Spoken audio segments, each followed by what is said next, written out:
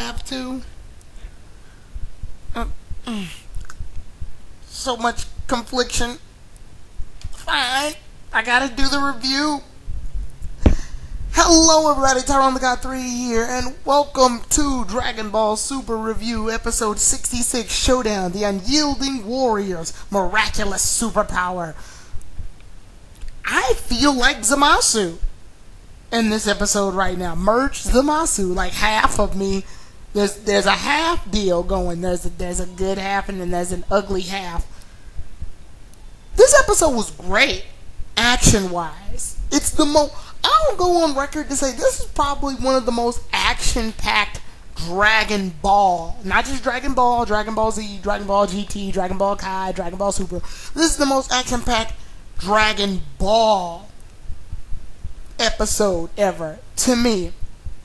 Like, the fights were really cool looking, and the music that was used, like, we even got that one song, I think it's called Reviving of Majin Buu. It's the song that's used in Dragon Ball Kai when Goku and Vegeta fought. Good music, good spectacles, awesome action, just top-notch animation, but it's sloppy. Oh, remember when I talked about the one episode where a couple episodes back where I said it was sloppy? Where Trunks used the Mafuba on Zamasu, that episode? When I said that episode was sloppy. This episode was like trying to clean up that mess by making more of a mess. All they did was just swish the mess around on the kitchen floor. Now it's messier than it previously was. It is now a bigger mess than it was before, and now you can't clean it up because it's too messy. It looks good, so it's a cool looking mess, but it's still a mess. Oh boy, let's get started. The episode begins where the last one left off, with Goku having a beam struggle against merged Zamasu.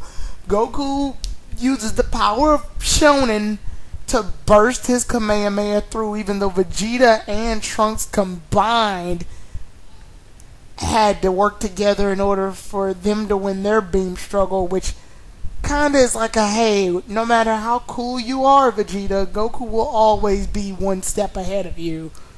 And I never really felt like, obviously that's a motif of the series, not just the show, but the entire franchise. That's been a motif. But it wasn't really so more exemplified until that moment where I saw Goku win that beam struggle single-handedly, whereas it took Vegeta and Trunks to win a beam struggle against Zamasu. And in that beam struggle, they didn't even damage Zamasu. They just pissed them off. This beam struggle damaged Zamasu because half of him died. The black half.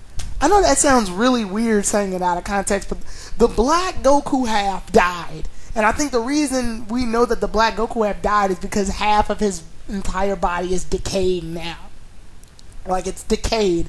It's a mortal body, but he still has access to the powers of it. But then, like, and I'll save this for the last part, but there's a whole mess of things that don't make sense here. This was just one of them.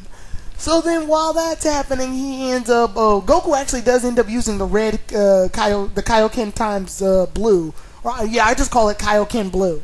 Goku ends up using Kaioken blue, and then he ends up getting his ass whooped, though. No, actually, he gets a good hit in, but then he ends up getting his ass whooped later when Zamasu shows off more power and grows and like gets stronger because he's embracing all of the two halves. So they go through that, and when they go through that, Goku's like, yo, there's only one option we got, and that is us. We have to fuse Vegeta. So Goku takes Supreme Kai's Fatara earrings, and when Goku asks about the "so we'll be fused forever" deal, Gowasu states only characters that aren't Supreme Kai's will stay fused for an hour. So if you're a Supreme Kai, you fuse forever. If you're not, then it's a 1 hour temporary, immediately eliminating the rule that's been set for God knows how long. And I know that what they're thinking is slick, because it's like, oh, we finally got an answer to why Goku and Vegeta fused. No, I accepted more the fact that Boo's toxins in his body is what caused Goku and Vegeta to defuse. I would accept that a lot more than oh, let's pull this out of our asses at last minute deal. No, not a fan. Not a fan of that, because then that immediately eliminates several rules that have been placed.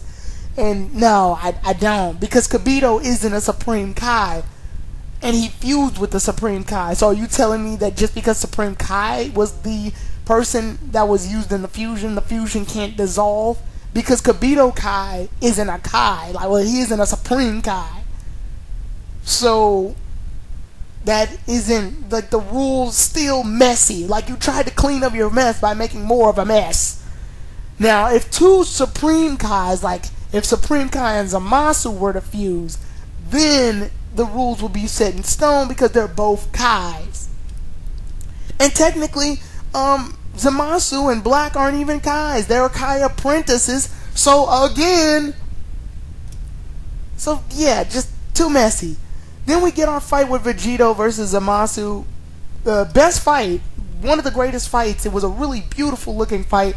And the final Kamehameha is canon now. It's no longer restricted to video games. It's actually canon, which I thought was really cool. And yeah, this fight was beautiful looking. It was short, but it was beautiful looking.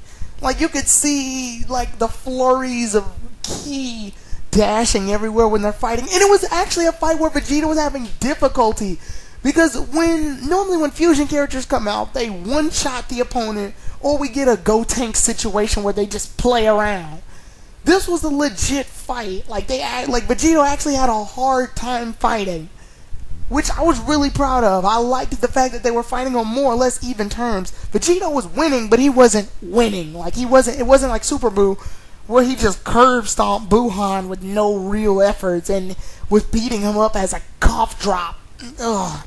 So, yeah. Good fight. Really good fight. But because of that stupid 1 hour time limit, which, this is what makes me even more angry.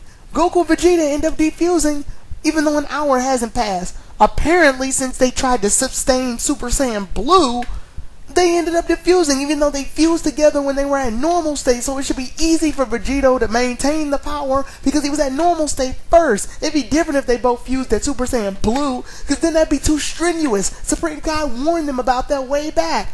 But this isn't...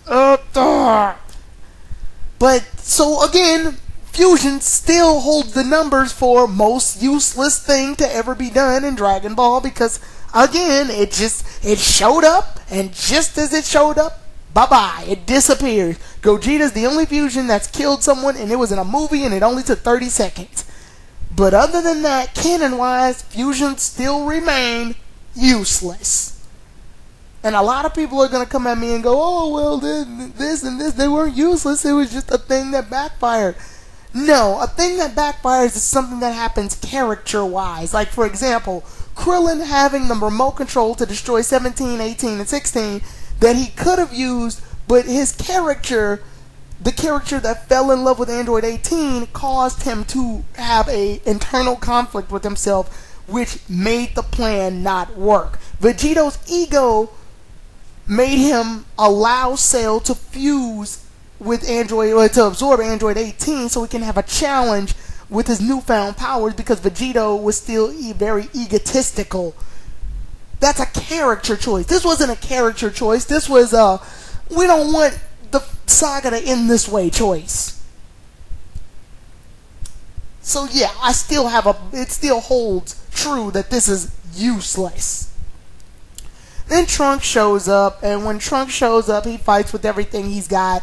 He actually gets the sword from Moko, the little girl, or Maiko, whatever her name is. He's got the sword, but his sword is broken, but what he ends up doing is transferring his energy to the sword to make like an energy lightsaber thing. Now, I can believe that one only because in a series where people can literally make swords out of their hands, using a held item, kind of like Kuwabara's spirit sword, when he first had it, doesn't surprise me. That doesn't surprise me.